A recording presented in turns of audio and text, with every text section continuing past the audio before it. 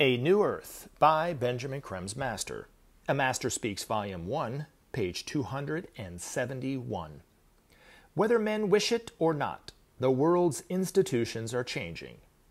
Daily, the news of these changes flashes around the globe at lightning speed, bringing joy or sorrow and despair in equal measure.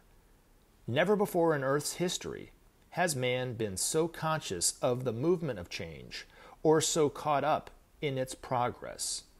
Never before this time has the race of men been so focused on itself and its problems and anxieties.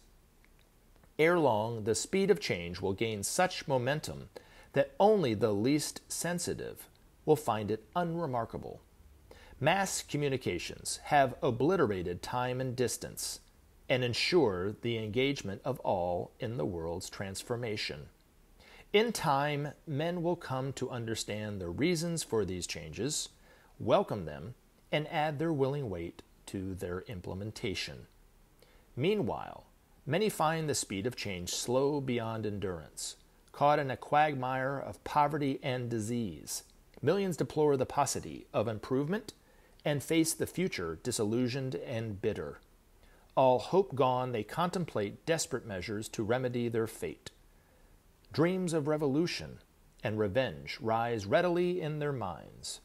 Only the common tasks of day-to-day survival keep check, for now, on attempts to improve their lot.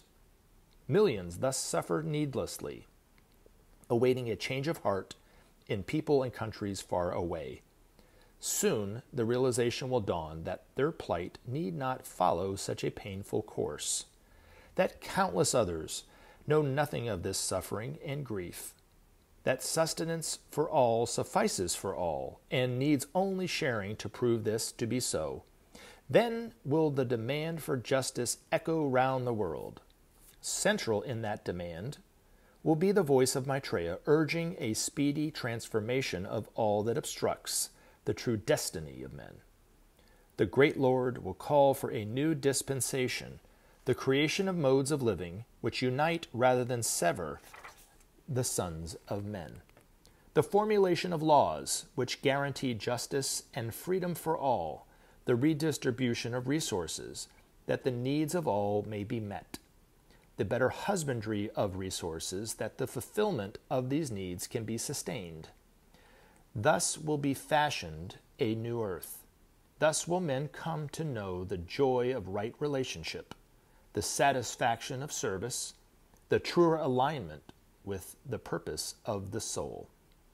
Soon Maitreya will make heard his voice and issue a rallying cry to the world's servers.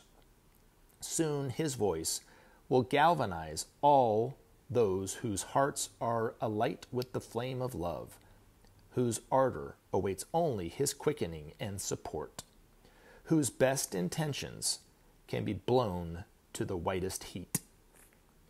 Soon, now very soon, the Lord and Avatar of Love will present himself before the world.